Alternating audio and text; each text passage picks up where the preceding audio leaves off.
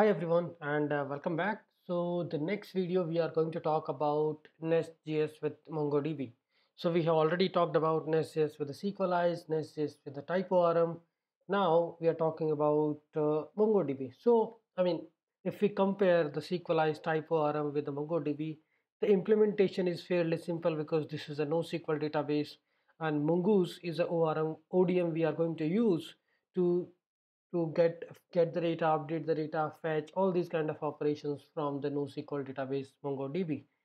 Okay, so the implementation is I do have this particular app. Okay, what we are doing is we are simply writing the controller services and all. Now we have done a lot of demos, so I think like writing this simple application should be fairly simple.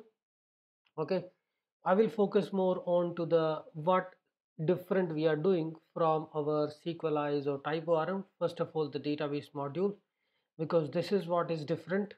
If we compare it with the typeorm and the sequelize, here we are going to use Mongoose module and a Mongoose module options. I mean, and we just need a connection URL which we need in the MongoDB, like MongoDB colon the username, password, host, port, single connection string. Okay, and we are just passing it. So this is a dynamic initialization of a Mongoose module and for root async, and in this we are calling this use factory method. And this is the dynamic initialization, and we need it whenever you wanted to inject the configurations from some other module, and here we are using config module to pass on this connection string data. Okay, so this is pretty much simple about how we are writing the database module, and then this database module will be a part of our domain module. So that domain module we have created inside this company folder. If we see inside this entity module, this is like a domain module. So if you remember, if you recall the typeorm and sequelize implementation, we were doing .4 feature, right? Similarly, the same process is here, Mongoose module.4 feature. You can see the consistency here. Same naming conventions and all makes it easy for developers to see what is happening. And here we are passing two things instead of one. We are passing the model and we are passing the schema. Okay, and here what we are doing is, if you just see this, this is just an example I wanted to explain. So this is the cat schema and how we are passing it. For feature, the name and the schema, right?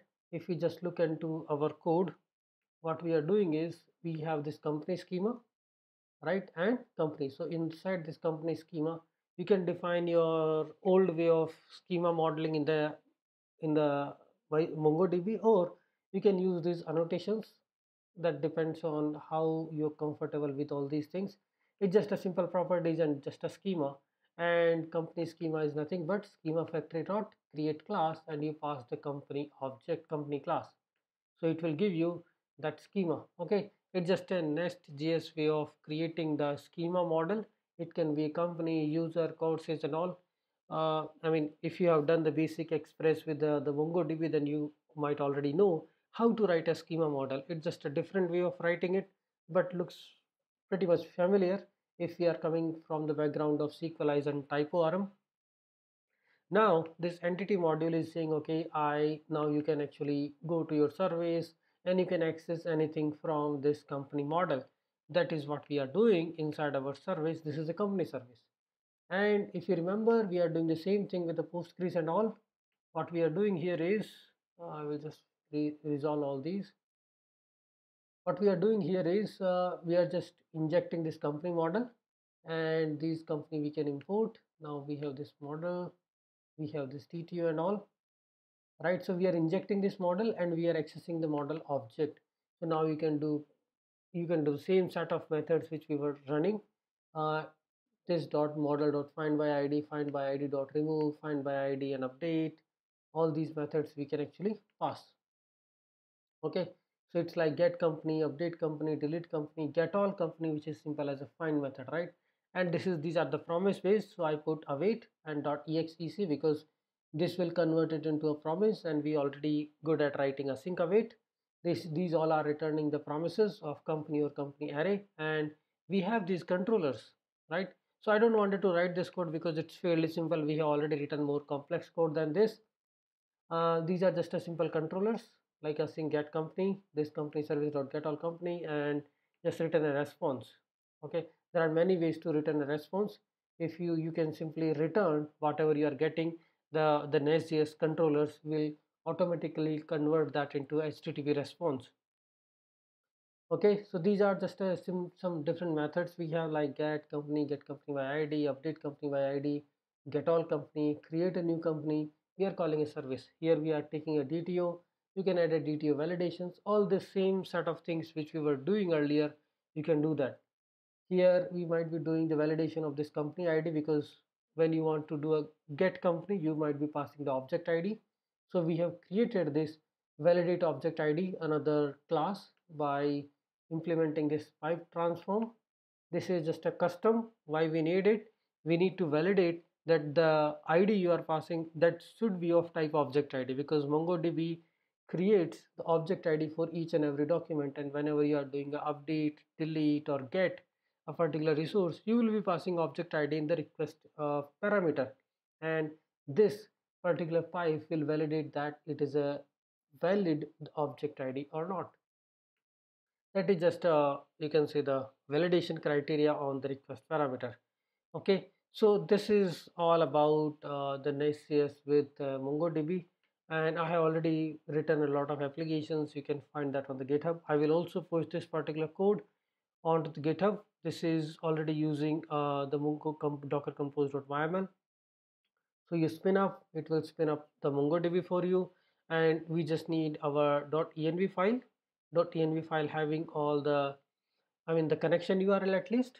Okay, that's it. That's what you need.